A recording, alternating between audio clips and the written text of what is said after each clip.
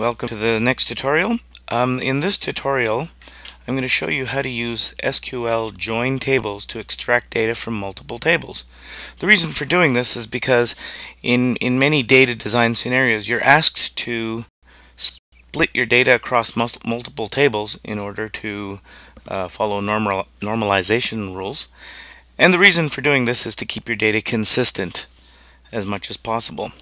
Of course, as a person who doesn't understand SQL, you may say, well, if I have data in multiple tables, how am I supposed to get the data out? And the answer is by using the join operation. So let's get going, and I'll show you how to do it. Oops. So first just change to the SQLite directory, then SQLite 3, join example.db. Now I've already pre-populated this database. Okay, you'll notice I created a table called users, where you have an ID, which is an integer, and a name, which is a string. So I just put in 4 users, J, Ray, K, and May, with IDs of 1, 2, 3, and 4. Then I added a table with phones, and you have the user ID and a number.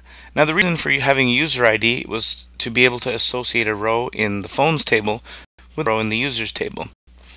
You might not do this exactly this way when you design a phone book application, but this is to show you how join tables work. Okay, so for example, if we go select star from users, you'll see we get the 4 users, the ID and name, and if we do the same for phones, then we get the same for phones, and on it goes.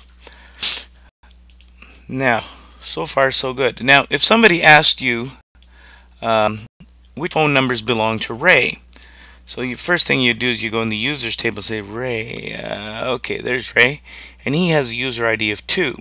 So then you'd go to the phone numbers table and say, user ID 2, so it's 3642252 and 2714002.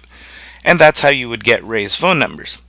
Nice to do it by hand, but why not use a program?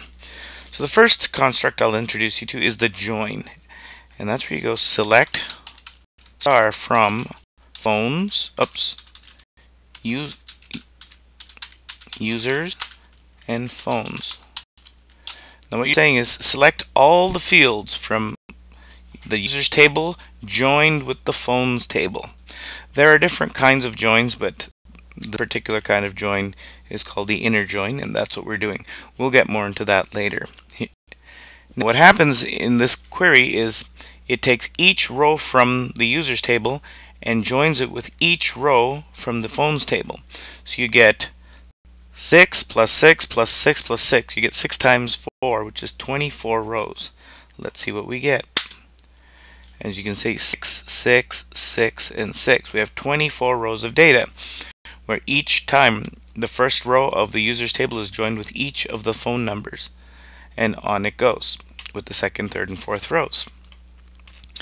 Okay, and you say that's nice. How's it useful? Well, now you can filter the results. So, for example, you can say select everything from the users table and the phones table where the user's ID matches with the phone's ID.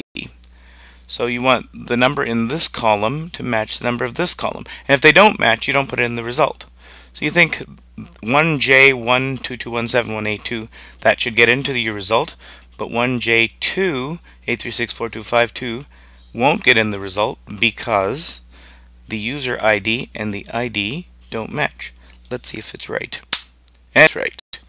We're only getting results in this table here where the user.id matches the phone's user_ID. Okay, now another way to encode this, now before I say that, conceptually what the engine does is it builds this entire table. Okay, and when running this query right here, it builds this entire table and then filters in the results where the user ID matches the ID. Another way to code the same query is to say select star from users and phones.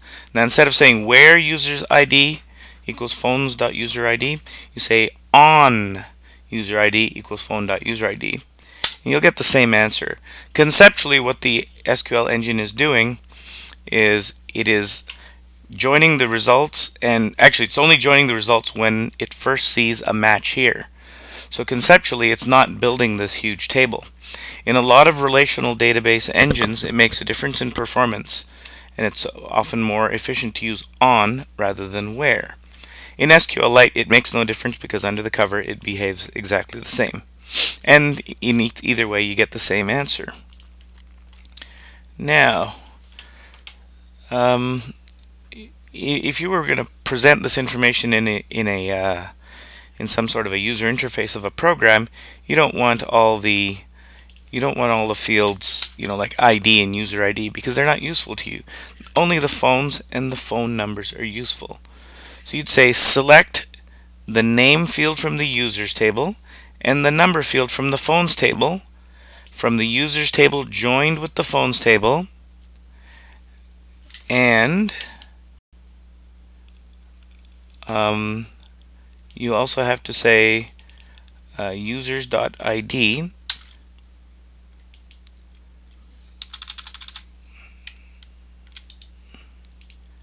where the user's ID has to match the phone's user ID.